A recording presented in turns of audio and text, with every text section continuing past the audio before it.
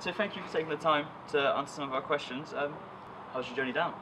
Not too bad, not too bad. But you know, obviously, as I said, I was on holiday in Devon until Friday, then had to go back to Brighton to play at the Fringe a couple of nights, and then I've driven all the way back down today from Brighton. But it was fine. You know? Yeah. I enjoy the drive, to be honest with you. It's a chance to sit down, listen to some things, and just enjoy the scenery. Yeah, see the countryside. Exactly. Yeah, yes, brilliant. It's fine. So have you visited or played Cornwall before? I have played in Newquay a couple of times. Okay. What else? I'm sure That's where I we're played from. here. Oh, right. Yeah, so- yeah. Oh, good stuff. I couldn't for the life tell me where I had played, and I did play many years ago a sort of burlesque night in Newquay. Okay. I don't think they got it quite right. There were certain, I don't know, I think there were lots of people that came along. Well, I mean, it's fine by me, but they're quite young, and a lot of them just thought burlesque meant just go to Ann Summers, buy some undies, and just wear that. Yeah. Which was fine, you know, Yeah. it's fine by me. Yeah. Wasn't exactly the aesthetic, but it was fine. Okay, perfect. So tell us a bit about Mr. B the Gentleman Rhymer. Well, I do what I call chap hop, Mm-hmm. which is sort of basically reconnecting hip hop and its ilk to manners and the Queen's English and that sort of thing. But I've been doing it for about 10 years now. It's been. This is actually yes, 10 years this summer. It's been. So it's been fun. It was a bit of a happy accident, really. Yeah, okay. Yes. Did you expect the sort of response that you've got from it when you first started it? No, not at all. Not remotely. It was just something I was doing for myself, just to do something. I'd been doing lots of music, and I just thought, let's try this. I was trying to bring together all the elements of things I'd done in the past. So I'd been in a hip-hop band, and I'd been in this dandy punk band, and been quite into the whole chappy thing, and played the banjolele. So I thought, I'm going to see what happens if I bring the whole thing together. And then somebody, I think I recorded a song, put it up on a MySpace page, it was 10 years ago, and then somebody got in touch with me and said, oh, could you come and play at a festival? So I thought, right, I'd better write some more songs then. So I got a sort of 20-minute set together and went and played at this little festival, and it just went down a storm. Right. I was quite surprised. Escalated from there, sort of Yes, thing. and it just started getting bookings, and then, yeah, here we are. Perfect. Would it be fair to consider you a dandy? I would, yes, I think so. I mean, there are numerous small differences between dandies and chaps and bounders and things like that, but yes, I would think I was probably pretty much a dandy. Yeah. Okay. What does it take to be one? Well, I think there's, one must have a certain joie de vivre, as it were, and one must know how to dress. There are certain rules which can be broken only when you know them. Right. Such as not wearing a matching tie and pocket square. They must complement each other, but they should never match. Okay. There's just the devil's in the detail. Subtleties. Exactly. You Yeah. can always tell, someone who's a chap or a dandy, just like, okay, you've not quite got it right. And that suit's definitely from Burton's or something.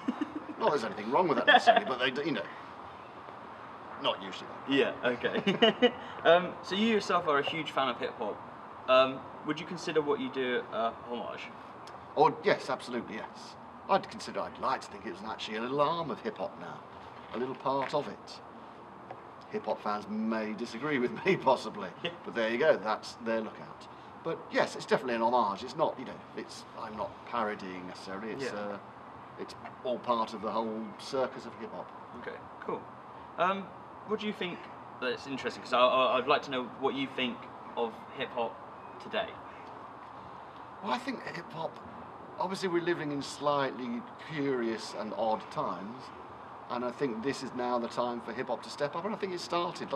Obviously, they're a bit old, but the latest Tribe Called Quest album was amazing. Obviously, we've got Kendrick Lamar, who's possibly one of the, certainly with To Pimp a Butterfly, possibly recorded one of, I'm strictly old school. Yeah. I'm very old school, but To Pimp a Butterfly, I think, is one of the best hip hop albums I've ever heard. Yeah, and just very imaginative, and just so much going on in it, and so dense, and it was just absolutely a work of genius. So I think there's a lot of hope in hip hop. Okay. It could, yes. Now we're living in times like this. There could be another little hip hop revolution. Yeah, on the way. I agree. Yeah, I mean, yeah, I fully agree with you. But what do you think? Sort of say you've got there's a lot of sort of subcategories to hip hop now, isn't it? It's expanded so much, and you've got things like mumble rap, for example. Yeah, mumble rap. What do you think about that? Well, I mean, I don't know. It's not for me, to be quite frank. It's. I think there's certain. It seems to be a lot of mumble rap. Seems to be people who are on Instagram and just say, you know, they'll say what they do. They'll always say, almost all Americans, they will always say rapper somewhere along there. And you're like, no, you're not. Yeah. You're really not. You're just occasionally. And it's, yeah, obviously I think there's parts of it that are probably fine. Like all these things. You know, there will be good bits. Yeah, of course. Yeah. Focus on, but there's usually a huge mound of absolute trash underneath it somewhere. Cool. So when it coming back to chat pop, would you consider yourself the inventor? Well, I would consider myself the inventor of the term chat pop. Okay. Yes, and obviously there's Professor Elemental, who's also around, but he was originally, until I came along, he was calling himself a steampunk rapper, or Yeah, that I sort of remember, thing, or yeah, Victorian rapper.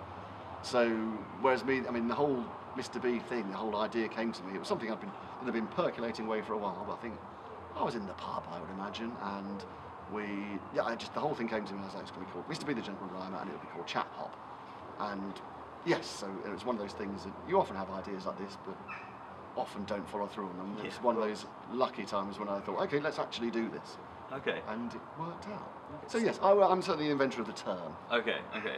So in regards to Professor Elemental, Yes.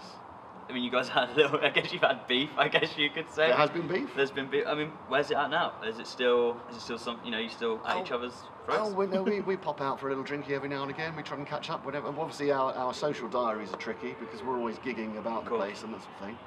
But, you know, usually at some point during the week, we'll try and catch up for a little drink every now and again, a cup of tea or something.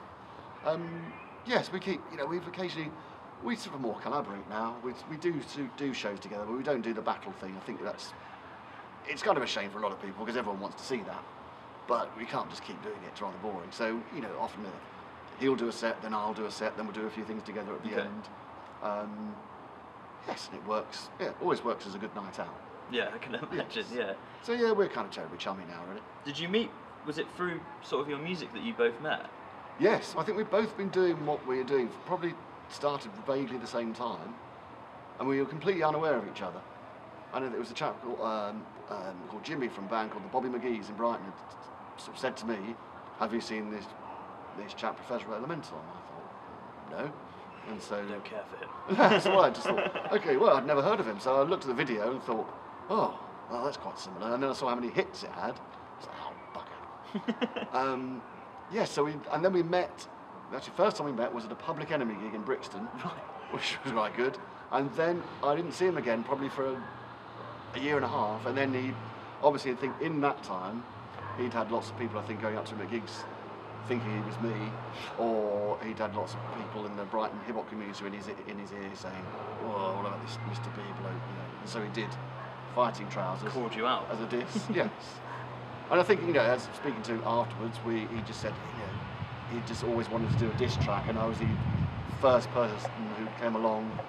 Yeah. It was a natural fit for his diss song. So yeah, so he did that, and it didn't do either of us much harm, because suddenly there was a story around the whole thing of the Chat Hop beef. We ended up on the front page of the Wall Street Journal.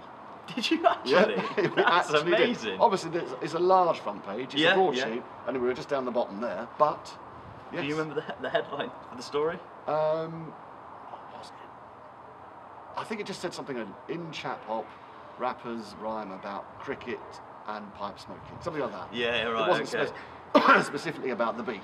Well, it became about the beef and the rest of the thing, but the title was just that. Right. Yeah. So that's pretty cool. There you go. So I mean, a lot of your music is revolved around sort of like quite English things, I would say. I mean, would you consider yourself an English person? Like, how does that sort of come into it? Do you know what I'm trying to say? Like, yes. Well, I mean, I've always, even from previous things, I'd always been slightly obsessed with the whole notion of Englishness, and I think, you know, really in that kind of mould of, say, Tony Hancock, who was that sort of suburban dreamer, who would always, I think that's a peculiarly sort of British thing, really, in a way. That's all kind of suburban dreamer, but never really getting anywhere, and just always getting things slightly wrong.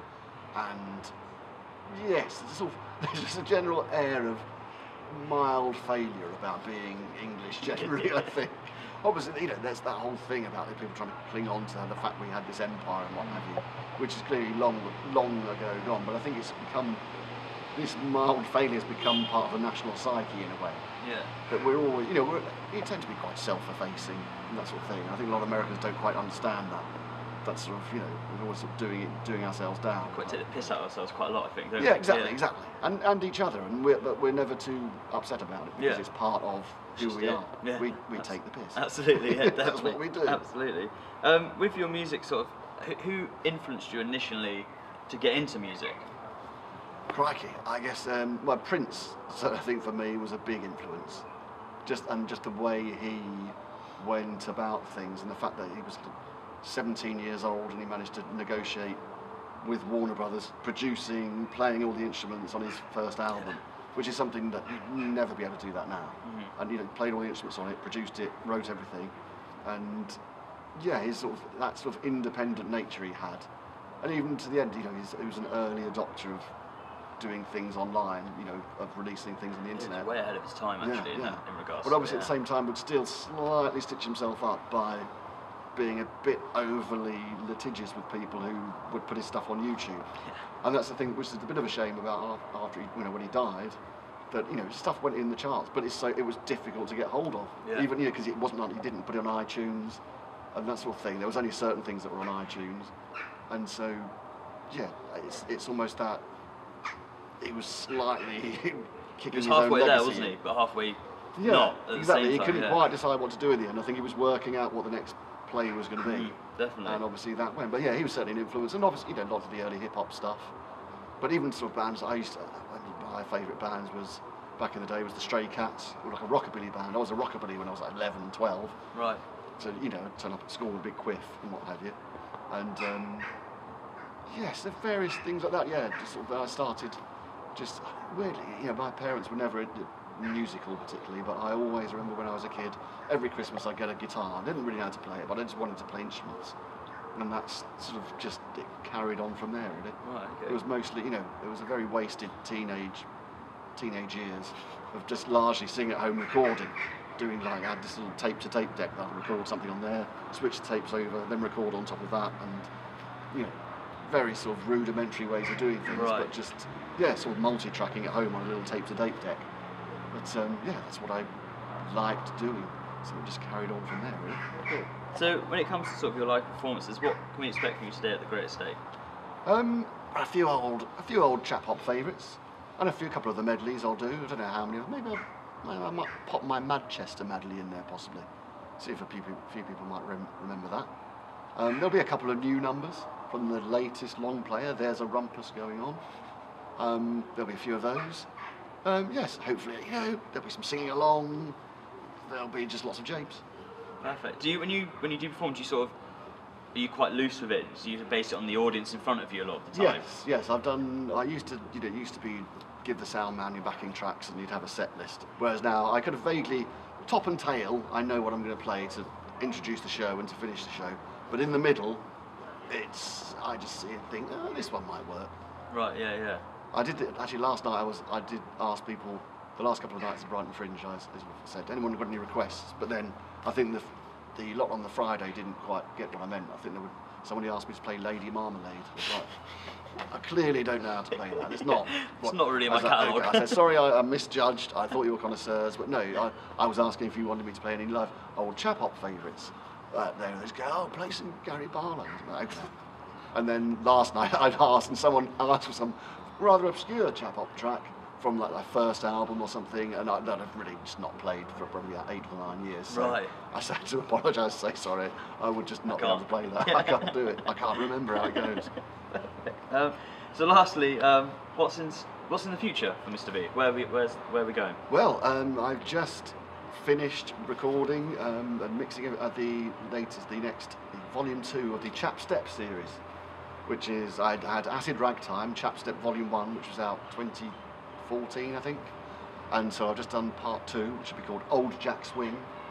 And this is a Chappie's take on garage, I think, really, this album. Whereas the last one was more of an acid house album. Okay. This is Chappie's garage, or garage, should I say? It's a garage album. So yeah, it should be interesting. It's a lot more. There's more vocals on it than the previous Chap Step album, which was largely instrumental. Whereas yeah, I think it's going to be fun. It sounds quite interesting. Yeah, it should be. I think I might do a kind of separate. It's basically a Mr. B the Gentleman Selector album. Okay. So I'm possibly going to do a little tour separate from doing Mr. Be the Gentleman Rhymer show. Might do a bit of a sort of garage night kind of thing. You know, yeah, a bit more upbeat and that sort of thing. It should be fun. Yeah, that sounds good. So that's going to be good. And after that, there's a possibility of forming a bit of a super group in the summer, which I'm not allowed to say anything just now, but it could be a lot of fun. And yeah, then we'll see what happens after that. Perfect. Well, thank you so much for taking the time to answer our questions. It's greatly appreciated. We're really excited to see you later Pleasure. on. Yes, I'm looking forward to it. Really good. It'll be Thanks fun. very much. Nice Cheers. one. Cheers. Good Thank stuff. you.